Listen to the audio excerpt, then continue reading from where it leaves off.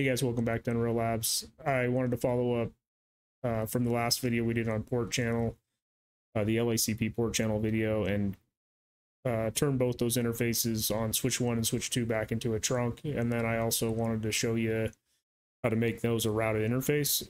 This will be a pretty short video. I have created VTP between switch 1 and switch 2, and I haven't set any IPs on PC1 and PC2. We will set the IPs there for the routed port, just so we can see that, do some, I guess, ICMP testing between there. I did add a video cam. There's my lab in the back. Sorry, my office is a little messy, but yeah, I wanted to throw a little video on there, and we'll follow up with this. So let's check switch 1 and switch 2. Let's have a drink of coffee here. Let's swig a Java. So I've got gig 0, 0, and 01, and then that port channel. Those are running and configured. So the next is going to be pretty easy. Let me get my displays running right here.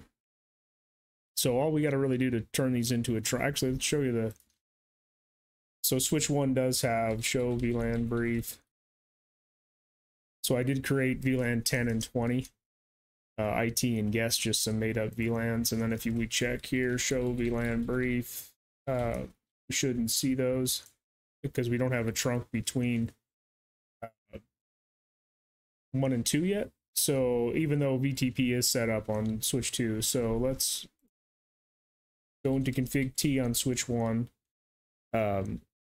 And then let's go into that PO1 interface. And then all we really need to do here, actually, let's show that, show interface PO1. Oops, I actually don't want to do that. I want show run interface PO1. So that's the config currently on it. So we're going to do interface PO1. And then all we're going to do here is switch port trunk encapsulation.1q. and switchboard mode trunk, and that will put at least switch 1 into trunking over to switch 2. Now switch 2 might come up because it should auto desired mode. The trunk should show up on switch 2. That's why you do want to shut that down. I'll do a video on that too, on like securing switch ports so trunks just don't magically happen. So if we do show interface status here, include connected, you can see that switch 2 actually formed a trunk. But we do want to make a hard configuration in the switch. So I'm going to go into config T interface PO1 on switch 2, and we're going to do the same thing. So switch port trunk encapsulation.1q, switch port mode trunk. And on the newer switching or the new iOS, you don't, the encapsulation.1q I think is actually not there anymore, so it might just be switch, because it's not going to let you choose like ISL, which is Cisco proprietary. Yeah, so we have a trunk now. So if we do show LAN brief here, sorry for the console. So like I said, I have VLAN 1, 10, and 20. If we look at switch 2 now, to show VLAN brief, we should see 10 and 20, and that was because I did set up VTP between them. So if you don't have VTP, if you're not using VTP, then you just make 10 and 20 on switch 2. That's all you'd need to do. So that concludes the, actually let's show the configuration. So like I said, it's not, you don't have to actually do the interface gig 00 and gig 01 into a trunk. Like you don't have to make, you don't have to put that config in here. You put that config actually in on the port channel interface. All right, well, let me set up the lab again. I'll be right back, and let me pause the video, and then I'm going to strip all this out, and then we'll do the routed interface.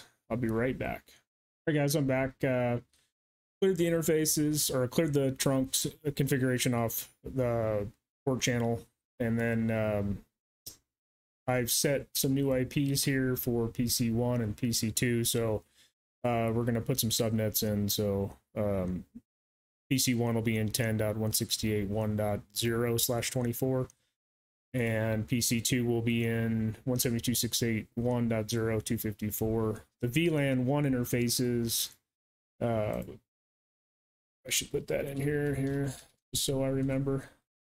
Let's duplicate that. So VLAN 1 on switch 1 and switch 2 will have, VLAN 1 on switch 2 will be 172.16.1.1. VLAN 1 on switch 1 will be 192.168.1.1. And then we'll make this little 30 between switch 1 and switch 2 in this port of the port channel. And we'll have to add some default routes here too, just some static routes.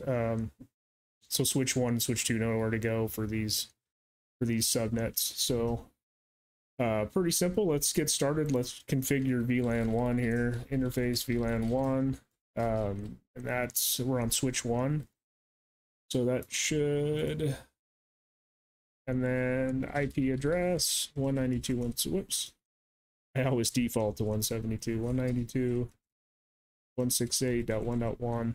255.255.0. And then we're going to no shut that. And it should have went back to up, and we'll configure VLAN 1 interface VLAN 1 IP address 172.16. Let me hit enter here so you see that.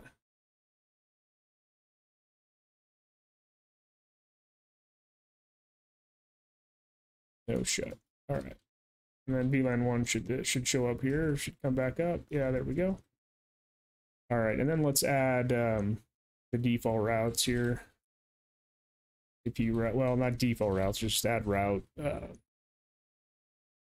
IP route, and then we're gonna go, we're on switch 2, so 192.168.1.0, right? And then remember, hit your question mark if you're confused, but we're gonna do a /24. And then the gateway, I'm gonna set it at this 10.001. So this will be 1, this will be 2. Even though it doesn't know where to go right now. But let's just get those set up. IP, so we're switching over to switch 1, IP route 172.168.1.1, and then 255 1.1, 1.0, 255.255.255.0, and that's 10.0.0.2. Show IP route. Show IP route, just so you guys see the commands. I need to turn off the console logging. All right. Well, gateway is not set. We could have just set a default gateway, but let's show run. Just look over the running config on switch 1 here. All right, so we have our port channel 1 interface, and then gig 00 and gig 01 are in that channel group 1. And if we scroll down, but it's keep on scrolling, will be interface VLAN 1. We set the IP address for switch 1 as 192.168.1.1, and then we have our route here to 172.16.1.0. Let's go and show the run on this guy on switch 2.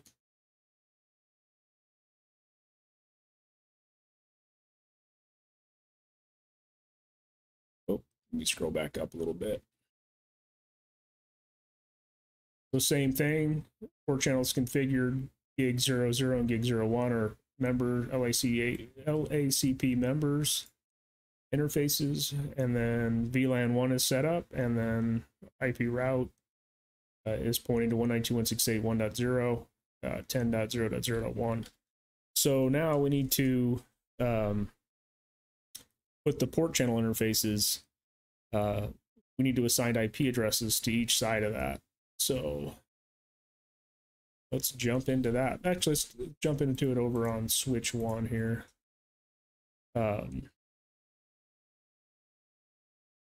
Sorry, I had a message come in there. Config T interface PO1, right? And we're going to IP or no switch port that. We want to turn it into a layer 3 interface, so no switch port, right? Boom. And then we're gonna assign the IP. Whoops, put that IP address 10.0.0.1 255.255.255.252, and then we'll jump over to switch 2, and we'll be doing the same thing. So config T interface PO1, no switch port. I'm going to wait for those things to scroll over here real quick. IP address 10.0.0.2 255.255.255.252. And then let's test some connectivity between switch 1 and switch 2 here. Make sure we can we're getting responses. Oh, it went down. Hold on. Check our port channel real quick. Sorry.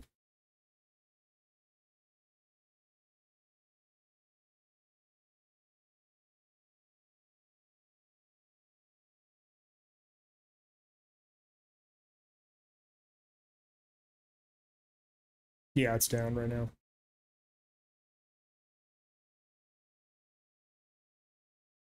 So yeah, I had to do a little troubleshooting, but sorry about that. Looks like when I no switch port, when I took the layer 2 to layer 3 interface, let's show run on this real quick. On switch 2, it blew off the mode active here, and I actually need to make these no switch ports. I forgot that. Sorry about that. Can't know everything. That's why we lab. So config T interface. We're on switch 2. So config T. You'd want to do this on switch 1. Let me show the run. Yeah. So here's the run there. So we know switch port, right? IP address. We set that for switch 1 10.0.0.1/30. I had a no switch port gig Ethernet 00 and 01, and then I needed to actually reapply the channel group 1 mode active. So let's do that. So interface range gig 00 on 2 here, no switch port, and then channel group 1 mode active.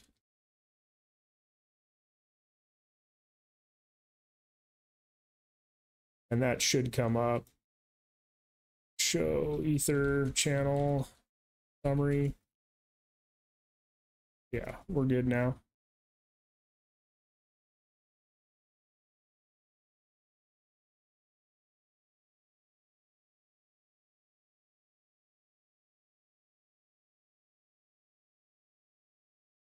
So we should do some ping tests. So 10.0.0.0.1. Let's make sure that's up. That's good. So switch 1's got communication with self. It's able to get to switch 2, and then let's test PC2 here. Let's see if we can get to 172.16 1.1, and then we'll go to 1.10. 1.1's good, and then it's 10 good. Let's see here. Yep, it's good. And we could do that all the way back through switch 2, but let's jump to switch that PC1 there, and let's ping 172.16 1.10. And we have replies. So yeah, there we go. Simple configuration. I didn't realize that when I no switch ported the port channel, it stripped the configuration off of gig 00 and 01, and you also need to no switch port those interfaces, which makes sense. Yeah, so you learn something every day. Should have went through it, but it's been a while since I've made one that's routed anyways. But yeah, I'm going to be doing a video next week on Wazoo. It's a sim I've been using. in my lab just for testing and security. So I was going to do a couple videos of that probably the next couple weeks here, just going over logs and how to add events, maybe some Cisco logging that hits wazoo. So stay tuned. Appreciate all the new follows and the likes, and yeah, I'll keep on making videos. And sorry about my mess at the office. We'll check back in soon. Thanks again.